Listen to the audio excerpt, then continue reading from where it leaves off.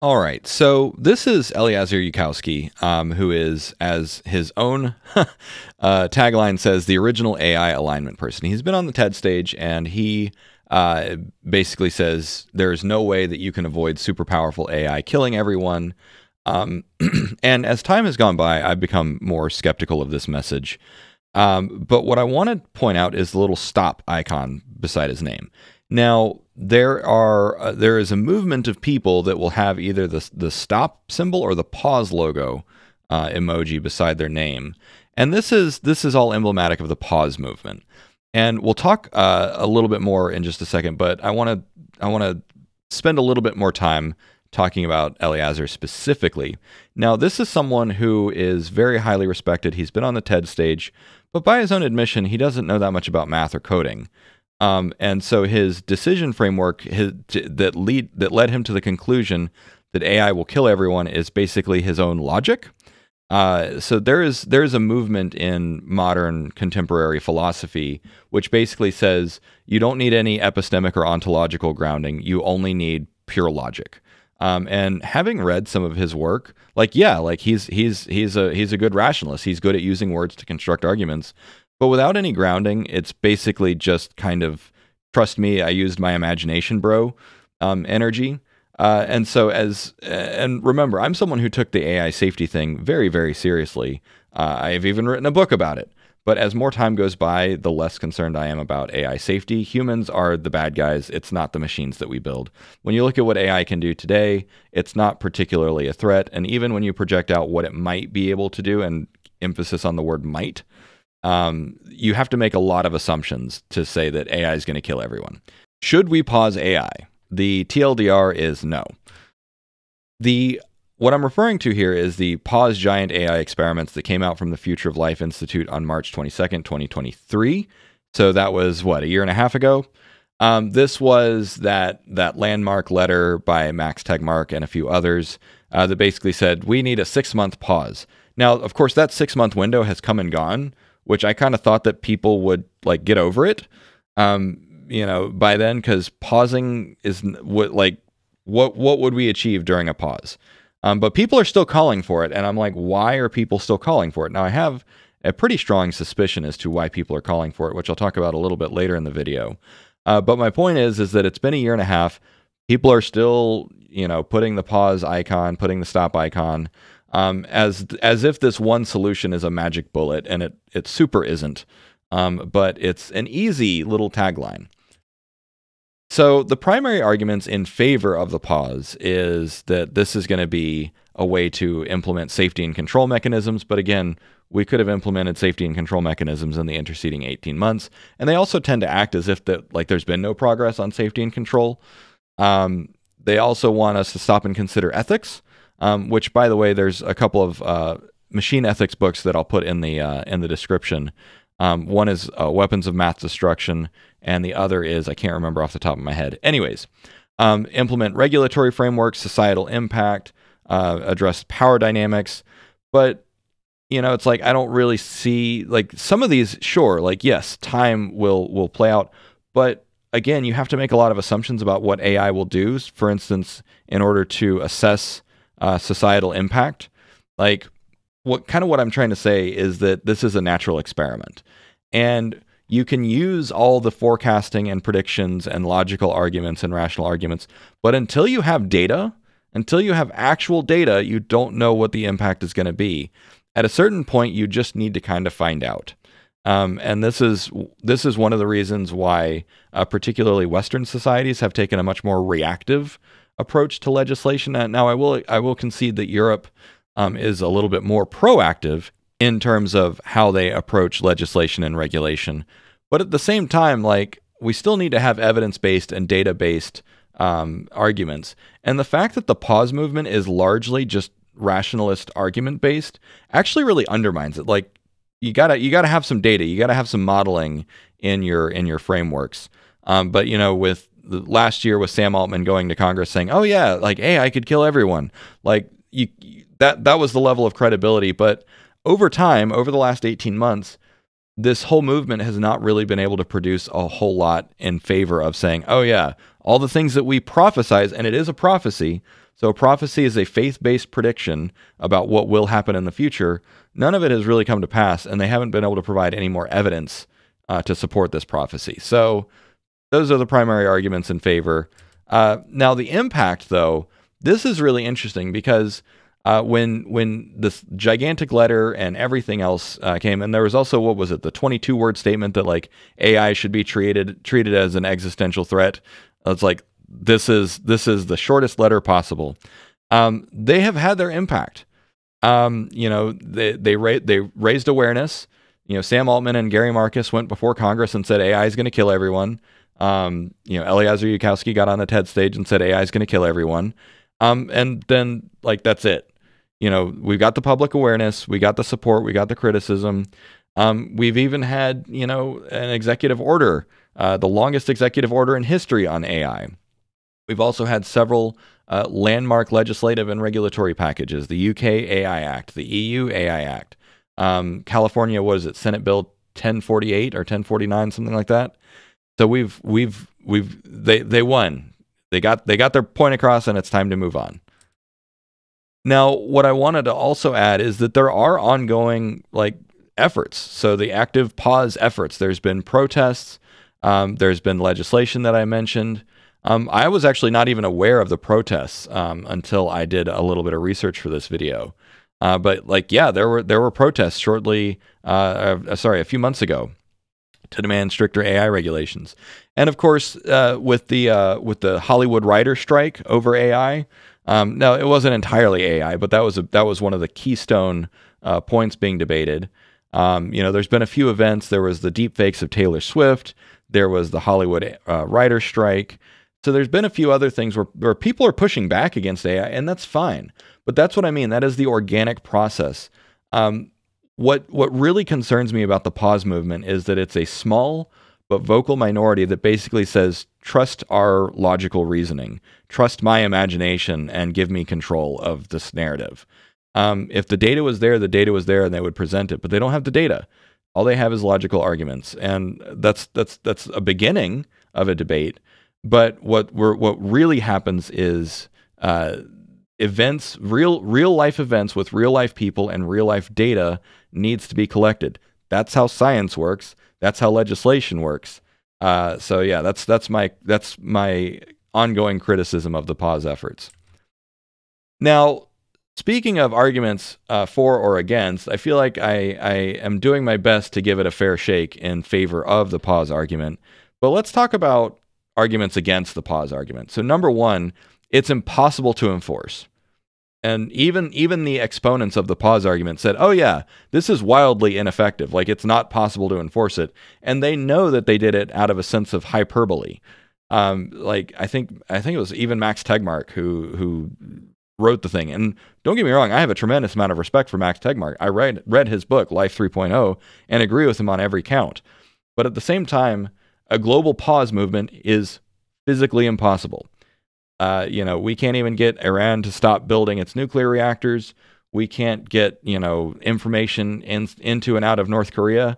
Like heck, we're going to be able to create a global pause movement. That's just not going to happen. And so when you keep arguing for something that is infeasible and ineffective, that is wasted time and energy. And then even if, we have control of ourselves, so we put on the brakes, it's just a completely suboptimal strategy. When one nation pauses, guess what? Nobody else is going to pause. They're going to say, they're going to remember that Napoleon Bonaparte quotation, which is never interrupt your enemy when he's making a mistake, right? So nobody's going to say, oh yeah, no, we should pause. This is why no nation, even the EU, even the UK, the US, no head of state or no State Department for any nation has said, oh yeah, pause is a good idea. Why? Because it is a spectacularly bad idea from a geopolitical perspective. And here's another way of looking at it. So just this is going to be appealing to the rationalists, because don't get me wrong, a lot of my friends are in the rationalist community, and I have a lot of respect for people in the rationalist community. So let's use their own method of argument against them. What is the opportunity cost of an AI pause? All of the resources, such as time, money, and social capital spent on advocating for a pause, could be better allocated to addressing nuanced safety concerns. The Nash equilibrium suggests that all players should continue advancing rapidly, as coordinating a pause is impractical. When you know that one strategy is dead in the water, you should pick a different strategy. And so it's led me to wonder, and this is actually why I'm making this video, is because there are plenty of very intelligent, very well-connected people still out there, some of which are my friends, some of which are, that are people that I just see online, that are wasting time and energy and cognitive cycles on the pause argument. We have better ways forward. We know what we can do in order to advocate for safety. The pause movement had its 15 minutes, but it's time to really move on. And so from just a pure rationalist argument perspective, every moment of airwave, every tweet about the pause movement, every video, every debate, every blog post, that mental energy could have been committed towards constructing a more nuanced, more progressive, and I don't mean progressive in the political sense, but I mean progressive in like something that has caught up with the times, constructing a better argument and creating a better coordination mechanism, rather than just the monotropic AI is going to kill everyone, so turn it all off. Nobody believes that, and the longer that people keep saying that, the longer that AI safety people say AI is just going to kill everyone, turn it off, like kind of the crazier they look, like the more fringe that they look. And I'm kind of embarrassed for them, because whenever I talk to industry insiders, they're like, yeah, that's not happening. Like they literally are like behind closed doors, the pause people are being laughed at. And like that kind of hurt. I hurt for them. Help me help you. I am trying to help here. So what are some of the alternatives that we're talking about? Number one, I mean, I feel like I'm preaching to the choir here, particularly with my audience, emphasizing transparency, accountability, and public-private partnerships. That means more transparency between corporations, government, universities, and other nonprofits and third parties. We can get the benefits of AI and minimize the harms. We can invest more in researching mechanistic interpretability, which I don't even believe that that's necessary for AI safety, but a lot of people seem to believe that it is. And I don't think it would hurt to have mechanistic interpretability. But again, advocating for those individual nuanced things rather than the more hyperbolic, just shut it all down, like that's just not going to work. So there's plenty of alternatives, and I would rather spend more time researching alternatives, such as what I call axiomatic alignment, which if you've watched my channel for any length of time, you'll remember this term. So axiomatic alignment basically says, let's find what is axiomatically true between human interest and machine interest and align to that. Basically, kind of where I'm at on this argument is that AI is going to force humanity to align itself. And I'll actually be writing a pretty extensive Substack article about that. I think it'll be called The Fourth Narrative. So anyways, hop over to my Substack and subscribe so you can see that when it comes out. But anyways, there's plenty of alternatives. This doomer narrative of the sky is falling is getting old, and it's not helpful. And even many of like some of the podcasts that I've been on already have a more nuanced conversation. But yeah, so just let's move on, folks. Another thing is regulatory capture. So the revolving door between big tech and government raises questions about oversight and accountability. This has only gotten worse since OpenAI restructured their board of directors. Now, you might be wondering, like, why am I bringing up regulatory capture in the pause argument? Who benefits? Who benefits from this pause narrative? Put it this way. If OpenAI and Microsoft and Google and Meta are the only ones at the table saying, oh yeah, AI is going to kill everyone, you need to regulate it, and by the way, ask us how to regulate it, I have been very suspicious of the doomer narrative of the AI is going to kill everyone, the sky is falling, shut it all down argument, because it plays directly into the hands of corporate interests. And I know for a fact that many of my friends in the AI safety community, they are not necessarily in favor of, corporate power anyways. I'm not saying that they're all, burn the corporations down, Arasaka is evil as well. Corporations need to be there. But my point is that the conversations that I have behind closed doors are far more nuanced, and we need to take into account the entire picture. The entire picture includes talking about regulatory capture. It includes talking about geopolitical contention around these issues.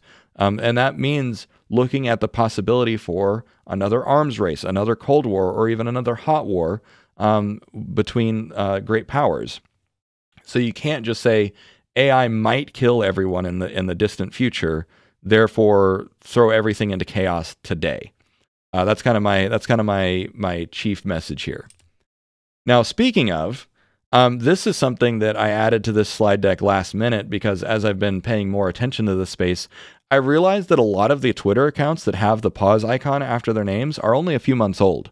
And then I took a closer look and I said, oh yeah, I see what's going on here.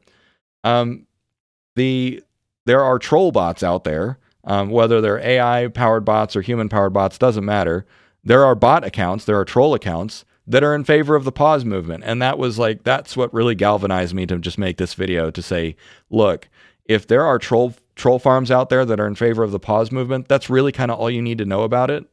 And what I really hope that this video does is shine a light on that, because there are plenty of great people who sincerely believe that slowing research down, the decel movement, whatever you want to call it, would be a good thing. But consider why adversarial nations might be amplifying that narrative. That is cause that for me, that is cause enough to raise the alarm and pause and reflect on what is it that this movement is actually doing. Is it muddying the waters? Is it actually doing anything helpful? At this point, I think that there's an AstroTurf movement to either reinforce or reinvigorate the pause movement. But yeah, if you notice those accounts out there on Twitter with the stop or the pause icon, check and see how old they are and see how small they are. And it's like, this is someone who's acting like they're an authority, but they've only been on Twitter for a few weeks or a couple months.